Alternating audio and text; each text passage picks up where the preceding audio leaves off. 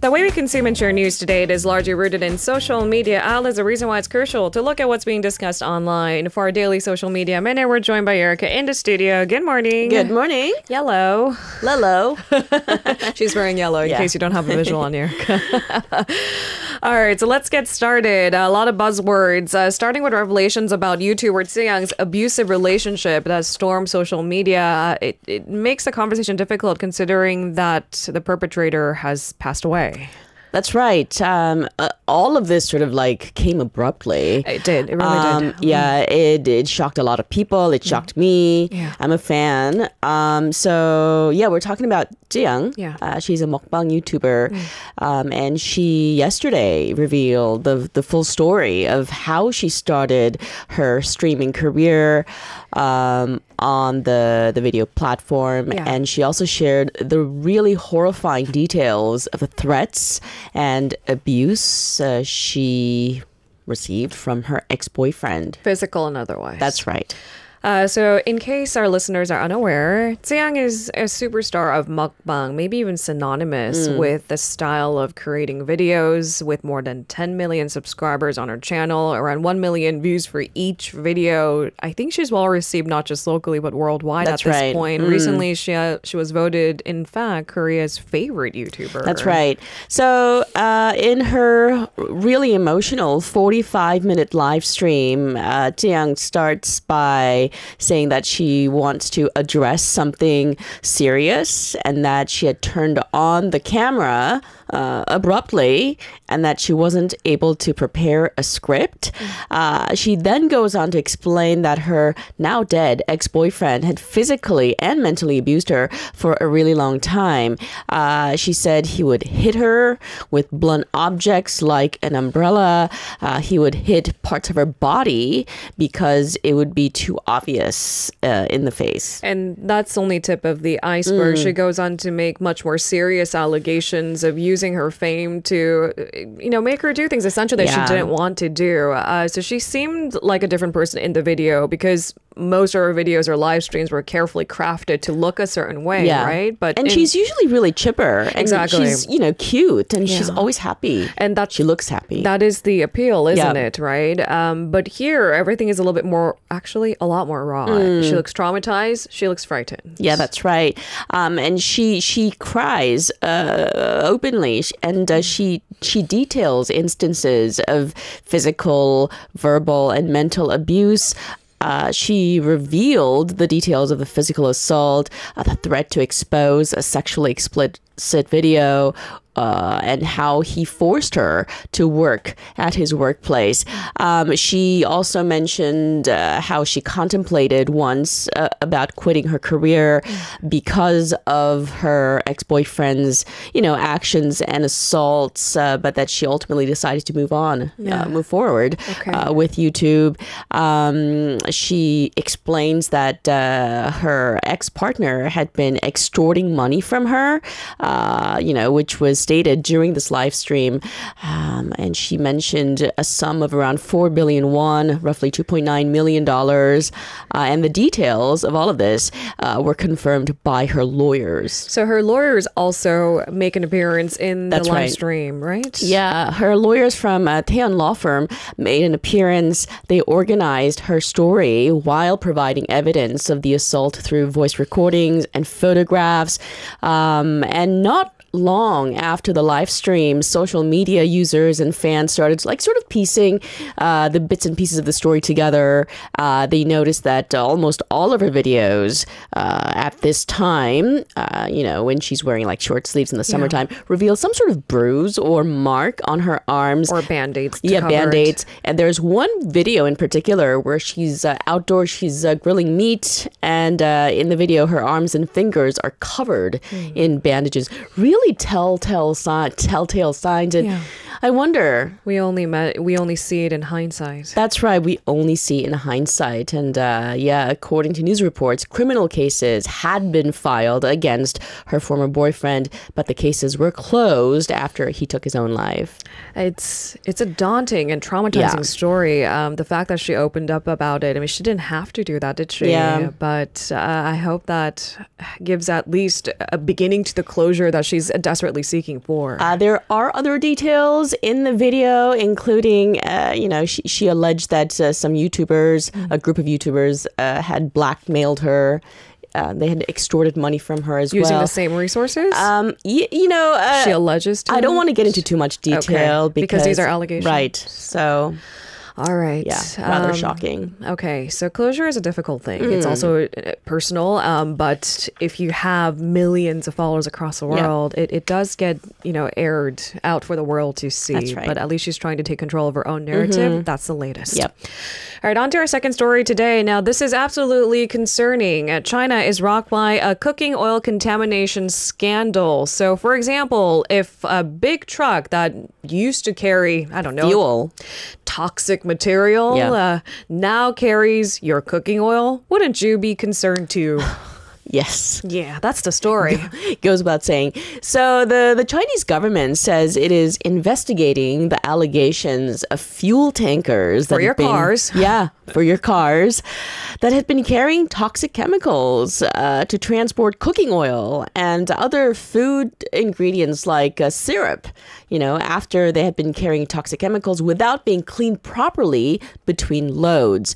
So in China, tankers are not limited to any particular type of goods. So they can, in theory, carry food products straight after transporting, say, coal-based oils. It makes no sense. I'm a little bit speechless, but ideally what they would do is clean the tankers and then start start utilizing it. I'm sure there are other fuel tankers that do that, but it seems that these videos has raised all kinds of red flags. Now, the controversy has spread online as social media users rightfully expressed concerns about potential food contamination. It's stuff going into our mouths. Into our bodies. All right. So, this is pretty serious. Yeah. So, according to one driver quoted by a local Chinese newspaper, transporting cooking oil in contaminated fuel trucks is said to have been so widespread in the country that it is considered an open secret. Actually, I did see this interview. He's blurred and his voice is altered, but he says this on the record. Yeah. So the case is the latest blow to public trust in the Chinese government's ability to enforce food safety standards. We're seeing these people who sell now cooking oil drink it on live stream to say that my products are safe. Yeah. The controversy has understandably, naturally been the top trending topic on Chinese social media in recent days. On Weibo, there have been tens of thousands of posts about the scandal. These posts have racked up millions of views.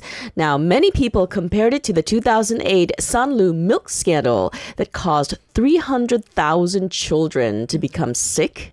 At the time, at least 6 died after drinking powdered milk contaminated with high levels of the industrial chemical melamine. That's years ago. Yep. Did they not learn their lesson becomes an important question. Why isn't the Chinese health authorities doing more to intervene? So what about the companies behind the products that were transported in the fuel tankers? Have they released an official statement? These claims involve actually not one, but several major Chinese companies, including a subsidiary of state-owned Sinograin and the Hopeful Grain and Oil Group. And both have said they're conducting a thorough self-investigation. Right. Now, the Chinese government says that food safety officials are going to carry out the investigation into these allegations, really serious allegations, and they've promised to punish any companies and individuals involved in any sort of wrongdoing, and they vow to immediately publish the findings of their investigation. That seems to be important transparency when it comes to the Food Safety Administration, because you're talking about public trust, that more would be done in case of foul play, and this is foul play. Involving food. Potentially life-threatening food. Yes, that's right. We'll leave it there for now, but that's generating a lot of buzz online. Here's what's else. We talk about the abnormalities of this monsoon season quite regularly, but if you've seen the pictures, it looks photoshopped. I know, right? It looks fake. unreal. It looks like something AI would generate. And in this day and age, that's a pretty legitimate question. Is that AI generated? Is that an idea? And we're going to start streaming the images. But there look we go. at those. It's so dramatic. Look at the rain clouds. And it's just pouring down. It looks like a gigantic mushroom. So this photo of a sudden heavy downpour in Wonju in Gangwon province has gotten a lot of people buzzing on social media. So just yesterday, the photo captioned, "It looked like a nuclear bomb outside." It does look like a mushroom cloud, doesn't it? Made its round on social media. The photo was taken from a distance and it shows heavy rain pouring down from this very large rain cloud, seemingly over one concentrated area. Other areas look fine. It's just that one area. That's why it looks like a mushroom. It looks like a mushroom stem, right? Yeah. The downpour. Sometimes it happens, right? In my neighborhood, it's not raining, but maybe just a few kilometers over, it's raining. But you just don't get this kind of dramatic image. Right. Like a real downpour concentrated in one area. Aw, the poor guys who are just being showered by that. I know, right? Could you imagine? All right. So I do see where this atomic bomb knowledge comes from because it does look like a stem of a mushroom. It really does. Now, while the photo's authenticity isn't confirmed. Is that right? Yeah. But I think that looks pretty real. Yeah. The Korea Meteorological Administration reported that around 5 p.m. the previous day, a shower cloud capable of producing about 70 millimeters of rain per hour developed northeast of the Wonju Sports Complex. Now, a cafe owner near the sports complex who saw the viral photo online said, "I remember the heavy rain around 5 p.m. lasting for about 30 minutes. Oh, wow. A nearby real estate agent also added, "It started raining heavily around 5 p.m. yesterday. I tried to leave work early, but got caught in the downpour." It was so bad that people couldn't leave their work. Okay. And people said it rained so hard, it felt like there was a hole in the sky. Even with the car wipers on full speed, visibility was near zero and traffic slowed to a crawl on the 6-lane road. 70 millimeters throughout maybe 6, 7, 8 hours. That would be a lot of rain too, but this is per hour. Per hour. Yeah, that's a lot of rain.